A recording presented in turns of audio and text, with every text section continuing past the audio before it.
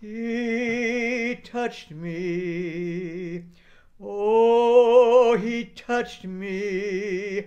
And now there's joy that floods my soul.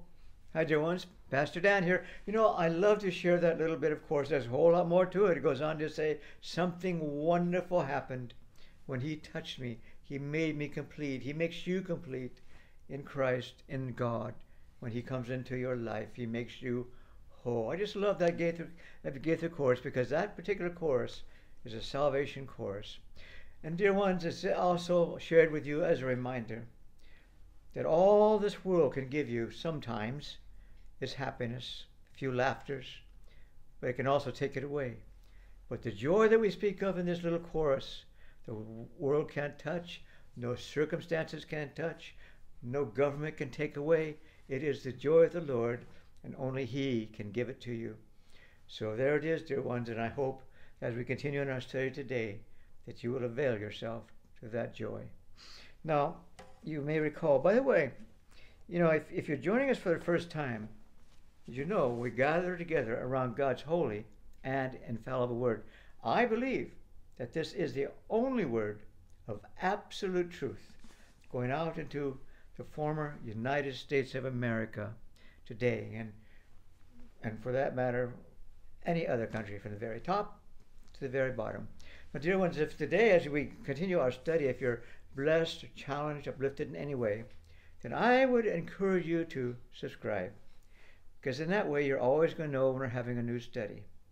And also, you can also go back and review some of the older studies. But while you're there, why not share? Why not invite a friend, a family member, maybe even a former friend, because you just don't know. Because you cared and dared enough to reach out with the love of God, a former friendship just might be rekindled around the Word of God. So now, dear ones, as we continue in that Word, I invite you to open your Bibles, because you know by now we go verse by verse, so everything that we do. So you might recall that in our last study, we're in chapter 13. We're going to conclude chapter 13 today, and possibly even go into a couple of verses in chapter 6. But in our last study, we followed Jesus through verses 13 to 30 of chapter 13. Now, most significantly, we noted that the one who was betraying Jesus actually received bread from him. In fact, Jesus quoted Psalms 41:9, where it's prophesied, "He who eats bread with me has lifted his heel against me." Now, in so doing, Jesus was saying that the one who fellowshiped with him, the one that he counted as a friend, would actually turn against him. When Jesus finally said in that night, "One of you will betray me," 11 of the 12 disciples they're deeply perplexed, and they asked, "Lord, is it I?" And then finally, Judas asked, "Rabbi, is it I?" To which Jesus quietly said to him, "You have said it." And then we also noted in that last study that in setting Judas to his immediate left, Jesus gave him a place of honor. Even giving him that piece of bread dipped in herbal sauce was a gesture of friendship. And so it was love that reached out to Judas, giving him one last chance to change his course of action. But once he took that bread from Jesus' hand and ate it, if indeed he did, Satan entered him, and there was no turning back. And so Jesus said to him, "What you do quickly," or as the Greek has it, do faster. Now, our text told us in our last study in verse 30 that it was night. And so Judas departed into the darkness. Good representation, the darkness of his soul. And he assumed his place in history. And as he left, Jesus would again break bread. But this time it served a different purpose. With the bread and the cup, he instituted what we have come to call the Lord's Supper. And so that brings us to our text for today, verse 31, with Jesus continuing on to say, "Now the Son of Man is glorified, and God is glorified in him." Now someone might ask, well, at this point, how is God being glorified in Jesus? Well, you might consider the cross. You might consider the crucifixion.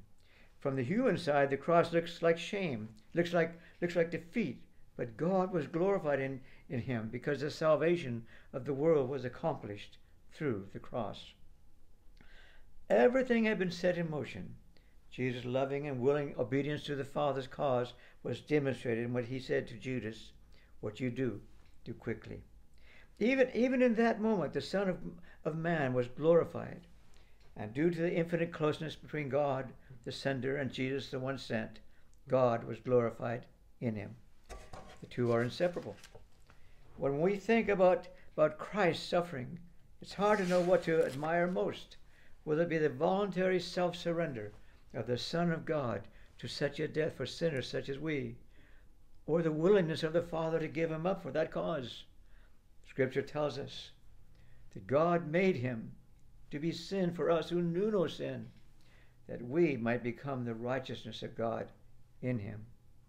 Jesus goes on to say in verse 32, if God be glorified in him, God will also glorify him in himself and glorify him immediately. Now that word "if" in no way puts it into question. It's a statement. It's like saying this is what happens as verse 31 is fulfilled. Not only is God glorified in the process, but the Son is glorified in the Father's glorification. And that glorification was immediate. And Jesus goes on to say in verse 33, little children, I shall be with you a little while longer. You will seek me. And as I said to the Jews, where I am going, you cannot come. So now I say to you. This is the only place in this gospel where Jesus addresses his disciples with this endearment. John, he would remember it, used it in his epistles. With Judas gone, these 11 were now Christ's little children. The point is, shortly Jesus is going to the cross, and no one can go to the cross as he did. He suffered alone. And there, in his suffering, Christ, which you and I can never fully understand, he endured suffering. The phrase, where I am going, you cannot come, was said to the Jewish leaders back in chapter 7 and chapter 8. Now, though the disciples would no longer be able to enjoy Jesus' physical presence, they would, as we can, rejoice in renewed, deeper, lasting fellowship with him. He was with them, but he said he will now be in them through the presence of the Holy Spirit. And so now, dear ones, we can have Christ in us through that same dear and indwelling Holy Spirit as the Spirit of Christ.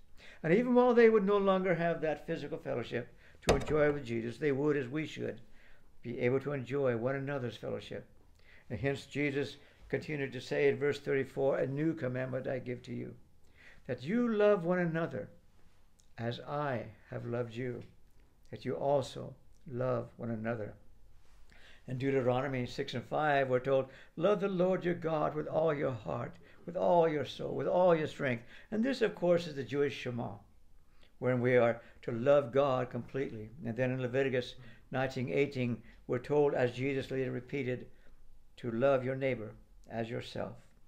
And so the commandment to love was not new. However, as a person of the Word, you should note that Jesus' command to love presented with it a distinctly new standard for two reasons. First, it was a sacrificial love, modeled after his love. Hence, he said, as I have loved you.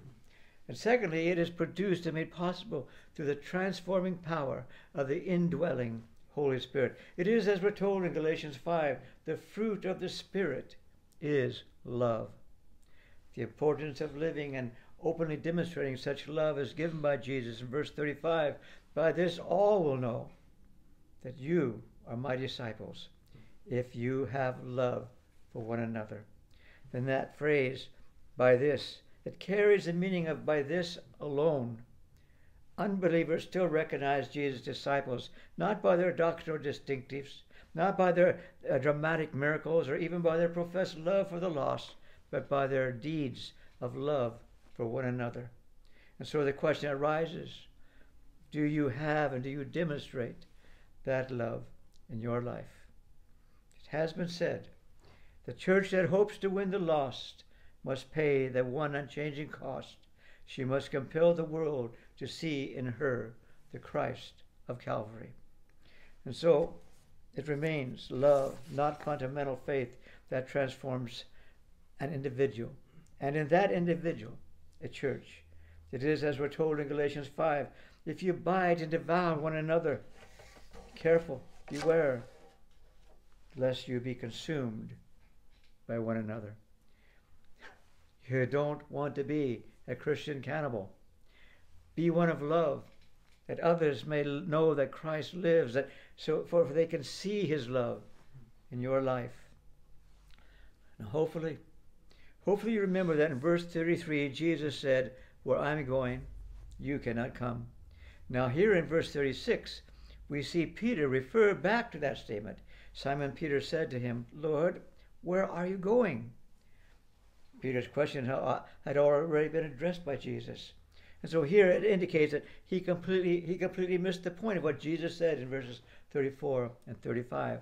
Peter did not want Jesus to leave them. And that's where his mind was at this moment.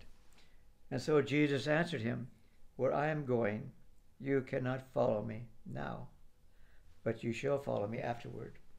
So here in verse 36, Jesus repeats what he said in verse 33, but by adding, you shall follow me afterward. He was predicting that Peter would indeed later follow him in crucifixion. And this could only mean that his first statement, Jesus was speaking of his own crucifixion, through which he would afterwards be returning to the Father who sent him. Peter, he still did not grasp Jesus' meaning. And being thus blissfully unaware of his own weakness, we see Peter say in verse 37, Lord, why can I not follow you now? I will lay down my life for your sake. Words, are often easier said than fulfilled. God's good intentions are not always sufficient.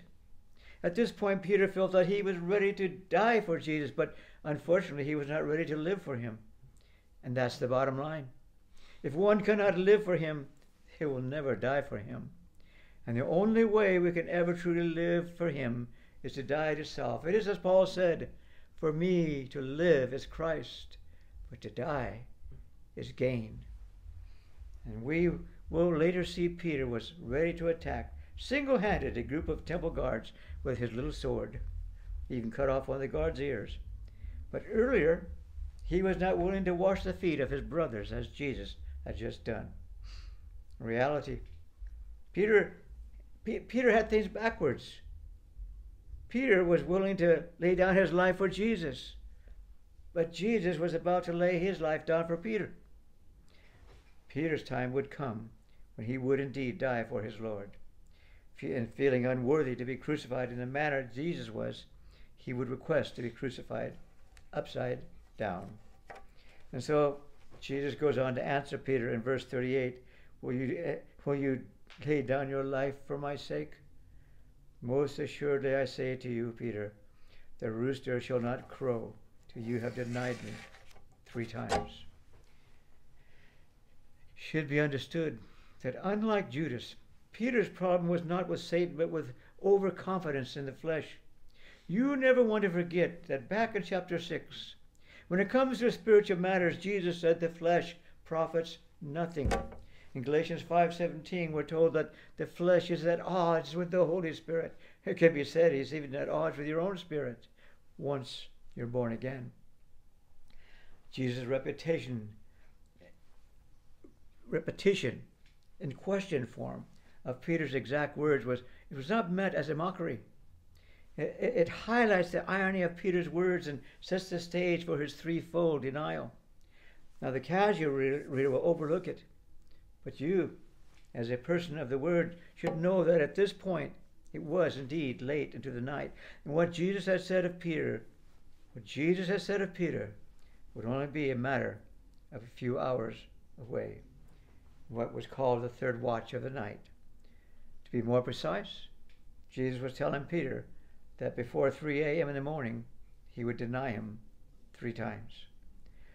Now, the rooster always crowed at this time, and while hardly noticed by those around him, Peter would distinctly hear it. Peter would remember the sound, and Peter would remember the look of Jesus as he turned and looked at him.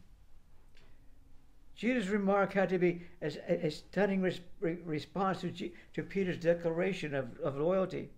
In fact, we will see that Peter was so stunned.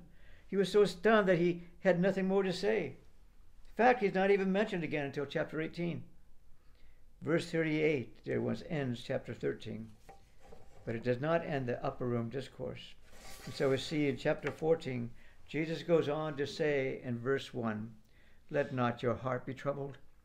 You believe in God, believe also in me." And this translation can be a little misleading. In fact, there are those who believe at this point Jesus is still talking directly to Peter. But most translations have it as hearts. Let not your hearts be troubled, with Jesus addressing the whole group. And this would reflect the plural of the Greek. Personally, I tend to lean in that direction. But in reality, it's a non-issue, as the message is the same either way. It's interesting to note that instead of the disciples lending support to Jesus in the hours before his crucifixion, he had to support them spiritually as well as emotionally. And through the indwelling person of the Holy Spirit, dear ones, he still renders that support to you. Yes, Jesus knew. Jesus knew that this little band of disciples could and would be shaken, fearful, not only of his words concerning his departure, but also by the fact that he would soon become their crucified lamb. And with that in mind, he tells them not to let their hearts be troubled, or more accurately, overcome with turmoil and fear. And he tells them, as he does us, how that is possible, regardless of the debauchery that you see unfolding in your society. Today, Jesus says, you believe in God, believe also in me. Now that word believe is the key, because in the Greek it is trust. In time of trouble, when your heart is fearful, Jesus calls us, Jesus calls you to trust in him. And as we're told in Proverbs 3:5, trust in the Lord with all your heart. Lean not on your own understanding.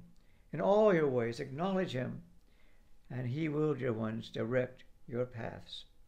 And so we see that Jesus calls us to place our trust not in the powers, not in the authorities, not in the governments evident in the world, but in God and in himself. And such a directive is yet another clear implication that Jesus Christ is himself God. And he says in verse 2, in my Father's house are many mansions. If it were not so, I would have told you. I go to prepare a place for you. And in the Greek, the word mansions is monē, with the meaning of abiding places. And according to the context, Jesus was continuing to comfort the disciples who dreaded to think of the coming separation. It was with this in mind that he assured them that life, that his going away to the Father's house had its purpose of reunion. It was not a permanent separation in their life. In the place where he was going, there was room for them as well. In fact, his going away would make this reunion possible. And so that what appeared to be a disaster to them was in reality a blessing. Apart from Christ's death and the work of the Holy Spirit, there would have been no place in heaven for the disciples, or for that matter, dear ones, even for you. That clause, if it were not so, I would have told you, has the meaning that if it were not so, he certainly would have known all about it, and he would have told them. But because it's true, by means of his suffering, by means of his exaltation, he goes ahead to prepare a place for them and ultimately for you. The fact is, without his sacrificial death, there would be no place for you. And without his ascension and his sending forth the Holy Spirit, we would not, for we could not, be made ready for the place his sacrifice has made possible for us, for you. And thus we see in verse 3 that Jesus goes on to say, and if I go and prepare a place for you, I will come again and receive you to myself, that where I am, there you may be also. And that is a powerful truth. It is the fulfillment of Christ in you, the hope of glory. Now, as a person of the Word, you want to know that this is the first time in the Bible where you find a mention of God taking anyone off this planet, off this earth, to go to a place that he has prepared for them. And you may be sure that I'm aware of the Old Testament saints that were taken, but it does not state or imply to a place that was particularly prepared for them. This is definitely not the hope of the Old Testament saints. This is the hope of the born-again Christian. This is your hope, or it could be, and it should be. God never promised Abraham to take him off to some distant galaxy or star. God did not tell him he would make his offspring, I should say God did tell him, he would make his offspring as numerous as the stars and give them an eternal home here on this earth called the Promised Land. And dear one, it's the very same land that Satan's demons are trying to claim for themselves today, and other governments want to divide up. But no government, dear ones, can ever take or divide up into two states what God has given to Israel. The disciples would have been startled when Jesus revealed that he was going to take a people, beginning with them, off this earth to be with him, in the place that he was preparing for them. And when Jesus said to receive you to myself, it was like saying to welcome you to be face to face with me. Face to face with me once again. And so wonderful is Christ's love for you that, listen, dear ones, he's not satisfied with the idea of just merely bringing you to heaven. He wants to bring heaven to you, to bring you into his embrace. You know, during the war with Japan, the Second World War, when the late General Douglas MacArthur had to leave the Philippines, he said, I will return. Many believed, and many waited, as you should, for Christ's return. And the promise was well kept, as his will be kept. And the world saw it in the news. How much more so the promise of the Son of God, I will come again and receive you unto myself. What you need to know is that this event speaks of the rapture of the church, as mentioned in 1 Thessalonians 4. For the Lord himself will descend from heaven with a shout, with the voice of the archangel, with the trumpet of God, and the dead in Christ will rise first. Then we who are alive and remain shall be caught up together with them in the clouds to meet the Lord in the air, and thus shall we always be with the Lord. And this is the event of verse 3. Jesus goes on to say in verse 4, and where I go, you know, and the way you know. So as presented here, this verse is a little misleading, as the Greek does not show Christ presenting two statements. Most translations more accurately say, to the place where I am going, you know the way. And so we see Thomas say to Jesus in verse 5, Lord, we don't know where you're going. How can we know the way? Now, in today's vernacular, it would be like the youngest person in a group saying, we don't even know where you're going, much less the way. And to this, Jesus would still say, as he does in our concluding statement, verse 6, I am the way, the truth, and the life. No one comes to the Father except through me. This is the sixth of the 7 I am statements of Jesus in John's Gospel. Here, in response to Thomas, Jesus declared to him, as he does to us today, that he is the way to God. Common English tells you that word "the" means exclusive, the only way. He is the way to God because he is the truth of God. He's the way to God because he is the life of God. In this verse, the exclusiveness of Jesus as the only approach to the Father is emphatic. Only one way, not many ways exist to God. And that way is Jesus Christ. You can deny it, but dear one, you will not change it. This, as I said, will be our last verse for today. There are 4 major truths in this one verse, all of which are pertinent to your faith. And so in our next study, we'll pick this verse up again and look maybe a little bit deeper into it. But for now, I leave you to ponder, is Jesus Christ the truth of your life? Is he your life? He can be. He should be. Let us pray. Father God, once again we thank you for your word. For your word alone is truth. Your word alone is a living word. And it goes out to your people throughout this land who are looking for peace, who are looking for a better life in a life of turmoil, in a country in turmoil, upside down, where things that were good are now called evil, where darkness is now called light. Dear ones, if you're kind of caught up in that world, you don't know which way to turn, there's only one way to turn. And Jesus said, I am that way, for I am the truth, and I am the life. And dear ones, if you're out there today, you would like to make that decision to invite Jesus Christ into your life, to be your Lord, to be your Savior, then I simply invite you to join with me, dear ones, in this simple little prayer. Father God, thank you for forgiving me of my sins. I know I'm a sinner, but I am a sinner saved by grace, your grace. And so now I invite you, as I open my heart to you, to come into my life. Be the Lord of my life. Be the Savior of my life. And as I open my heart to you, I know that now you, through the precious Holy Spirit, indwell my life. You are inside of me. And so I promise, as you impart that life to me, as you impart your love to me, I will, as you lead me and help me, share that love and that life with others. I now am born again. I am your child, and you are my Lord and my Savior.